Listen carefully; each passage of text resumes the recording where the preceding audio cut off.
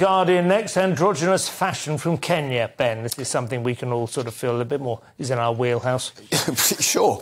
Apparently a growing number of Kenyan sort of fashion labels are embracing genderless fashion as a younger, more vocal generation calls for greater inclusivity and creativity in clothing design. So it's quite a major issue in Kenya, this, because sadly homophobia and transphobia are extremely prevalent. There is David Icke. Oh, right, yes. Inspired boys.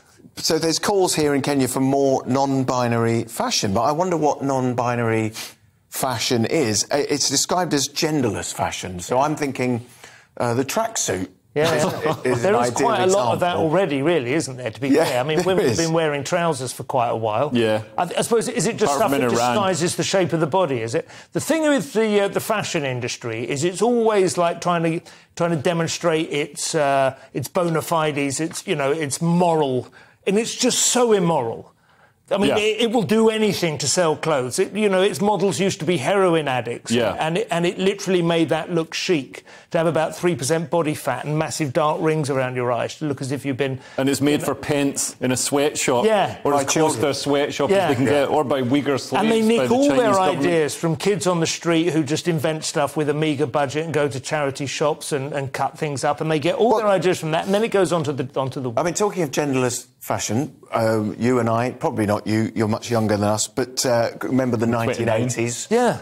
Where there was, we had Boy George, didn't we, in the New Romantics? Absolutely. And there was an awful lot of... And a lot of that started at the street level as well, didn't it? And then the next thing you know, Givenchy and Chanel have got people walking down the catwalk.